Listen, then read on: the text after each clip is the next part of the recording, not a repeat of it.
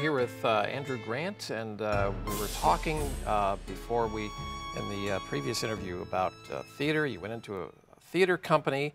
As we know, theater is tough. Didn't quite make it. You know, it ran its course, it dissolved, and eventually you got into writing. So how does theater, if you will, influence your writing, or does it at all? Yeah, I would say it does very much. I think there are, I mean, in the biggest sense, theater is just another way of telling stories, just the same as writing a novel. But I think the two specific ways that it really does have an impact, first one is when it comes to dialogue, because theater is pretty much all dialogue. You know, there's going to be stage direction, telling people where to move and what to do. The directors are going to obviously have a lot to do with that. But in terms of what's written, it's mainly dialogue. So if you've been involved with theatre, I think that really helps when it comes to writing the dialogue sections of novels. Certainly, those are the parts I really enjoy doing. So I think the dialogue is very important. But I think the other thing, the other area that it really helps is you kind of develop an instinctive sense of, if you imagine your cast of characters, you know, on stage, you have to make sure that you have the right characters on stage at the right times and for the right length of time. You know, you don't want the audience to start to forget who some of the key players are.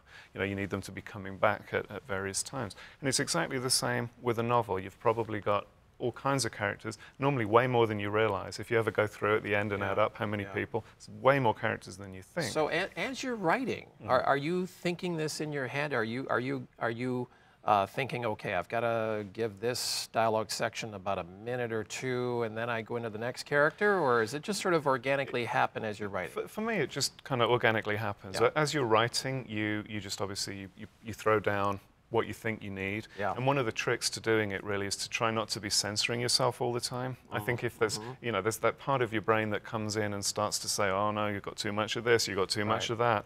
Danger is pretty soon it's saying, oh yeah, and that's not very good, and I don't, you know, and you just get stuck. So the thing to do is just to kind of ignore that. Just let it flow onto the page. And then worry about the editing later. Exactly. What I find is a strange thing for me is you can write it on the screen and it looks fine.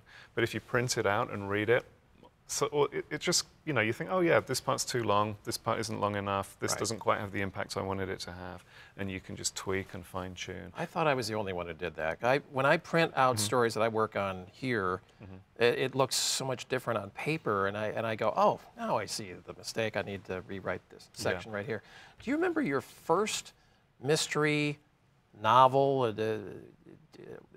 Did that experience come later on in life? Because you said you weren't really a writer early on in your life. Not at all. Yeah, I remember it very clearly. I was about 10 years old. I was at school, and I had a teacher that I absolutely loathed. And I think he didn't really enjoy teaching very much. He didn't really do very much of it. So I would just take books to school. I'd sit in the corner, I'd read.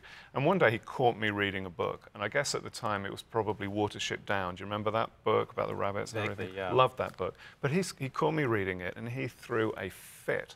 And he was saying, you think you're a good reader, do you? Well, let me tell you, unless you can go to any bookshelf, anywhere, pick up any book and just read it, you're not a good reader. So I'm thinking, wow, that sounds like a challenge. So that night, I went home and I thought, I'll show him. So I went to my dad's bookcase. And I was starting to get a little nervous by this point, because I'm thinking, well, what if I can't read the book? And what if it's no good? What if it's not fun? So I just reached out at random and I pulled down this book off the shelf. It was by Alistair MacLean, and it's called Ice Station Zebra. And it was just unbelievable. It blew my mind, completely changed. I mean, the title to me, I was too young to really understand. I was thinking, wait, there's a station on the ice and they have animals. You know, I had no idea what they were talking about. You know, zebra was a code name. It was a I thought it was zebra. Zebra. Well, Alistair MacLean's got it. But it was. It's a Cold War spy thriller, and it was. I mean, now the technology would make the kind of mechanics of the story irrelevant, because it was based on Ice Station Zebra was allegedly a meteorological station at the North Pole. But really what it was a device for retrieving these rolls of microfilm that satellites had taken, spy satellites, and had dropped down. And the whole thing, the thing that did it for me was that the main character, he just lied all the time.